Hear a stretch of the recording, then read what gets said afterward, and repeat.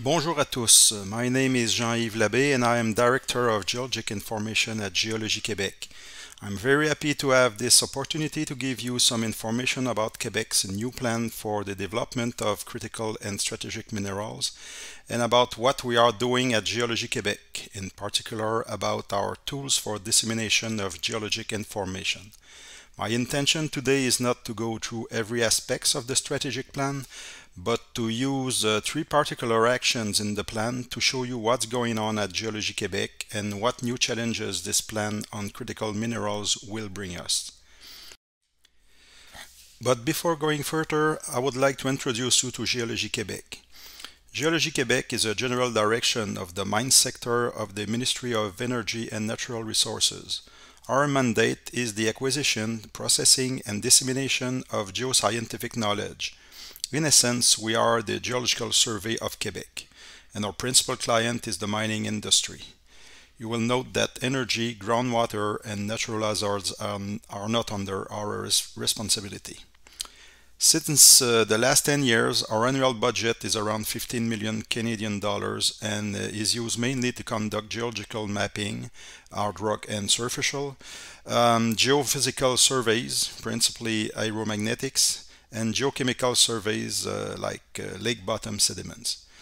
Our regular staff is around 90 persons, but can go up to around 150 in the fieldwork season. Now some words about Quebec's plan for the development of critical and strategic minerals.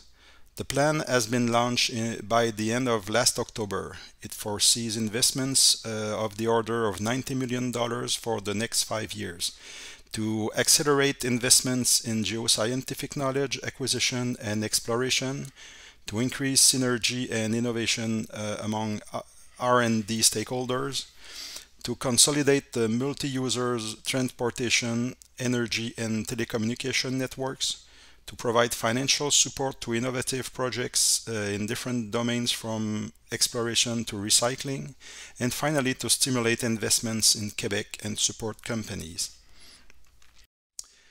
This slide presents the current portrait of mining development for critical minerals in Quebec. 8 critical minerals mines are actually active or in maintenance in Quebec, and over 30 projects are in advanced stage of development. There is a very good potential for graphite, principally in the Proterozoic Grenville province. 2 mines produce nickel, copper, cobalt and PGEs in the Cape Smith belt at the north end of the province. And many other regions present good potential for these substances in the Archean rocks of the Superior province. With the Niobec mine, Quebec is the second largest producer of niobium in the world. Quebec is also the world's largest producer of ilmenite with the Lactio mine. There are many other promising projects for titanium and or vanadium associated with mafic complexes. Potential for lithium and rare earth elements is also very good, and many projects are doing very well right now. Finally, zinc and copper are also produced in Quebec. Globally, the Quebec Plan for the development of critical and strategic minerals breaks down into 4 orientations, which include a total of 11 objectives and 22 actions. 3 of these actions are of direct interest for Geologie Quebec. We are right on the spot with the first 2 actions of the plan. Action 1.1.1 is to acquire new geoscientific knowledge. Action 1.1.2 is to integrate digital innovations into geoscientific data processing and mineral potential assessment. And finally, Action 4.2.1 is to promote Quebec's mineral potential and attract more foreign investment. Let's see what it means for the years to come. Action 1.1.1 Acquire new geoscientific knowledge. This action is under the responsibility of the Bureau de la Connaissance Géoscientifique du Québec, the direction in charge of the fieldwork. This slide presents the location map of the acquisition projects for next year, 21-22. Hopefully the sanitary situation will permit it. Last year, we had to report most geological mapping projects and redirect our efforts on geophysical surveys. The fieldwork program for this year includes 7 hard rock mapping projects in orange in this list, 2 superficial geology projects in purple, 6 aeromagnetic surveys in blue, with some including radiometrics, and 2 lake bottom sediments geochemistry projects that are in green. Projects in red are Plan B projects in case of an impossibility to go in those isolated regions due to COVID-19. Projects with the yellow background in the table or the hatched texture in the map are projects conducted under the new budgets coming from the Critical Mineral Plan. That new budget is around $5 million per year for the next 4 years. Now, back to the plan on critical minerals. Action 112, integrate digital innovations into geoscientific data processing and mineral potential assessment, or put in another way, artificial intelligence in geoscience and exploration. This action will help us launch a project on AI that is in preparation since a couple of years at Geologie Quebec. What do we want to do with or for AI? First, improve the database for all users willing to do AI, principally users from the mining industry or ourselves at Geologie Quebec. How do we improve the database? Well, first in making sure of the quality of the existing data, but also in adding more. We see 2 ways of adding data. New types of data that we can collect from our fieldwork, and sleeping data which is hidden in the numerous reports in our library, waiting to be compiled as intelligent data in the database. That is why we started a couple of years ago a pilot project of field laboratory where a lot of new information is added to our database. Physical attributes of samples like magnetic susceptibility or density, chemical attributes by portable XRF, systematic photography of samples, and so on. The photo on the right of this slide shows what a field laboratory looks like. We expect to have a lab of this type in most of our mapping projects this summer. Now, for the compilation of sleeping data, we just began to work with Laval University at a project to develop an algorithm to automatically compile information on outcrops from about 1,000 geological maps in our library. Information like location and lithologies, but more importantly, structural data, directions and depths of structural elements that are very precious in the interpretation of regional structural maps. The other steps in our AI project is to work on predictive geological mapping. We have begun some tests for this. Eventually, we will also use AI for mineral potential assessment, but it is not in our priorities right now. People from the industry do it very well and with some success, and we think our priorities for now should go to the improvement of the database used by these people. Which brings me to present you Quebec's geoscientific database, CGIOM. CGIOM stands for Système d'Information Géominière du Québec. It has been launched in the mid-90s and has been updated and upgraded since. As for now, users can find information on the geology of Quebec at different scales, geophysical data of different types, diamond drill logs descriptions, outcrop descriptions, metallic and non-metallic showings descriptions, data on rock samples and sediment samples geochemistry, and over 80,000 reports of every kind in PDF format. All of this is available free on the web in different formats. Vector data, for example, is available in ArcGIS FGDB or shapefiles or GeoPackage formats. Here is the CGIOM web portal. The whole platform is available in English and in French. Only the free text data in some pages is available only in French. From here, you have access to 5 sections.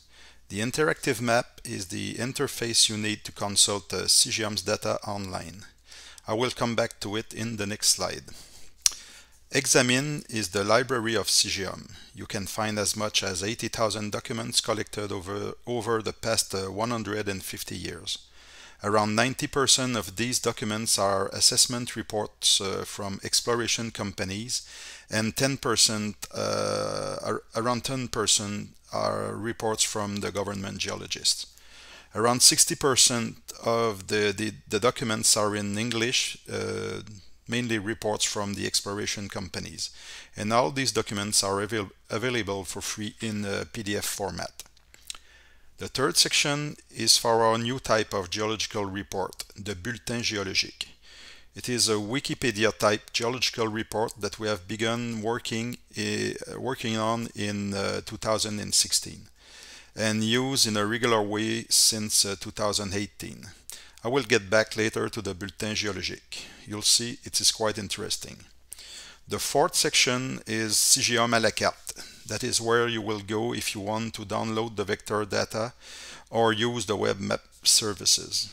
Data can be downloaded for free by themes, by NTS sheet number, or à la carte according to your personal requests. Finally, the last section is a direct portal to geophysical data. Now let's get back to the interactive map. Here is an example of the interactive map where two layers of information are presented, the general geology and the metallic deposits. In the menu on the left, you can have an idea of the layers available in the interactive map. Different types of mineral deposits, mining titles, bedrock geology with information on structural geology, outcrops, or more detailed regional geology, drill holes location, geochemistry of rock and sediment samples, geophysics in low or high resolution, and many other layers. Every element on the map is linked to the database. For example, if you click on a dot in this map, a pop-up will open with a few information on the metallic deposit chosen. By clicking on the name of the deposit, here in blue, the whole description of the deposit will appear like it would in CGIOM à la carte.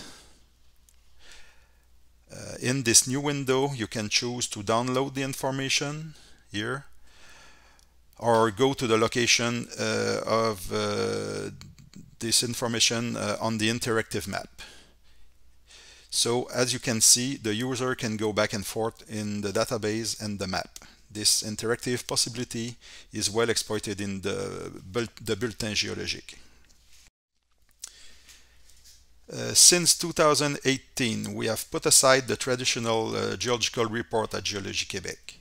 We decided some years ago to take advantage of all the web tools available to develop a Wikipedia-type geological report where the description of the geology is intimately linked to the CGIOM database. We call this electronic report the Bulletin Geologique. Two principles guide this model. First, to stop writing long description year after year and go direct to the point, and two, to use interactions between the database to do so. Here is an example of a bulletin produced last year. The first thing that popped to your eyes is the feature information. In this case, new prospective zone for zinc and rare earth elements.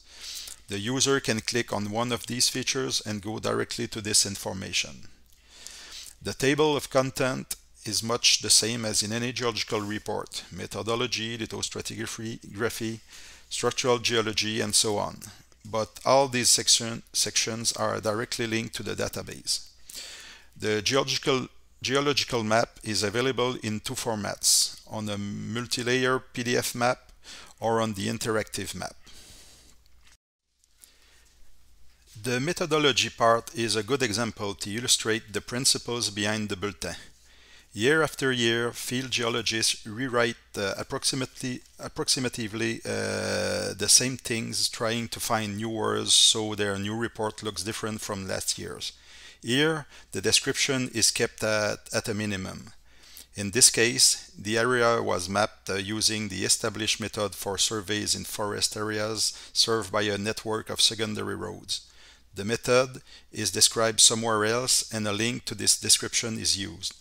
Only the information proper to this project, like the dates and the number of persons, is described here. The other data, like the number of outcrops visited or of samples collected, appear in the table to the right, with links to the database when possible. For example, 125 samples have been collected for lithogeochemical analysis. The user can click on this link to have access to the database. This link will bring the user to a CGM à la carte window where all the samples are listed. It is then possible to look at the data linked to each of the samples. Here, to locate each of the sample on the interactive map, to download all of the geochemical data here, or to view the location of these samples on the interactive map. On the right is the location of all the samples in the interactive map. The user can click on one sample and see the geochemical data, and so on. The bulletin, the interactive map, and CGM à la carte are linked together. But other informations are also linked together with all that. Here we are at the lithostratigraphy section of the bulletin.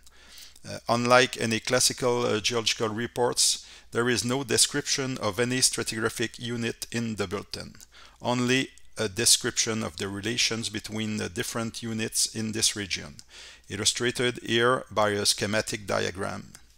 All stratigraphic unit descriptions are in what we call the lexic stratigraphic, or the stratigraphic lexicon.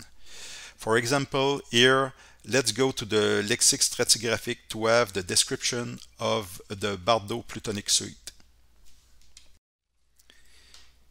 Here is the descriptive sheet for the Bardo plutonic suite. The bulletin refers to this page instead of describing the unit. In the years to come, this sheet will be updated at need if new elements of information are found. The sheet contains all the information needed to describe the geological unit: geological description, thicknesses, distribution, dating, stratigraphic relationships, and so on.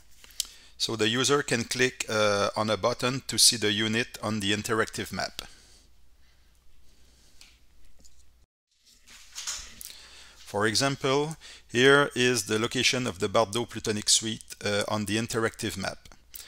Of course, when clicking on this polygon on the map, the user can access the unit description in the lexicon. It is the same for each unit in the map area covered by the bulletin. The compilation of all the stratigraphic units of the map for all Quebec has begun.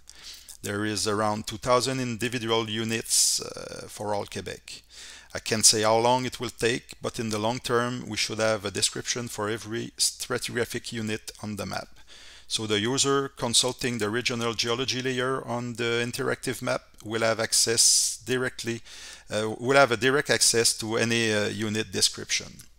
We also use the same kind of tool for structural descriptions. The lexique structural or structural lexicon contains the description of the structural domains and works the same way. The next step for us is the development of a metallogenic atlas or a metallogenic lexicon containing the description of metallogenic environments. We are working on this concept for now. The Bulletin Geologic and the associated lexicons offer a lot of advantages. For our client, it means direct interaction between the electronic report and the database, and even the possibility of consulting unit descriptions directly from the interactive map without going through any bulletin. The tables and most of the maps in the electronic report are automatically updated when changes are done in the database. For our geologists, the bulletin means no recurrent descriptions of the same stratigraphic units years after years. That leads to a quicker publication of the reports and less edition work. For example, for a region mapped in summer from June through August. A preliminary report with a preliminary map is published by the end of November. The final bulletin and map is normally published in June of the following year, so the whole cycle takes about 12 months. An English version of the final report, including the corresponding sheets in the stratigraphic and structural lexicon, is published a few months later. Finally, the bulletins being web pages, the user can easily have access to them through search engines like Google. Now let's get back to the actions of the critical mineral plan. Action 421, promote Quebec's mineral potential and attract more foreign investment in the different phases of the CSM value chain. A $3 million budget is dedicated to the promotion and investment attraction for the 5 years of the plan. Quebec's presence in the main international mining events should be increased significantly, and Geologie Quebec will be coordinating these efforts along with governmental partners like Investissement Québec, SOCEM, or la Société du Plan Nord. In the next months, the efforts will be put on developing promotional tools. For the last few months, we have been working on a new layer in CGM to document exploration projects by the industry. The orange areas on the map to the right are active mining claims in Quebec. This database will compile information about the exploration work recently done on these properties, and it will serve as a precious promotional tool in the years to come. Finally, as I said before, we are also beginning to work on the first drafts of a metallogenic lexicon or metallogenic atlas to complete the bulletin Geologic. This will surely prove to be a good promotional tool when completed. As you can see, the Quebec Plan for the development of critical and strategic minerals will bring very exciting years at Geologie Quebec. It will lead to new mapping projects and studies on critical minerals, so the global expertise of the team will be improved. The plan will also help to improve the CGM database, which is a good news for exploration companies working in Quebec. Finally, it will bring more visibility on the international scene with the needed resources to promote Quebec's mineral potential. To finish, I would like to thank the organizing committee for giving me the opportunity to share with you what we have done and what we will be doing at Geologie Quebec in the years to come. Thank you for your attention.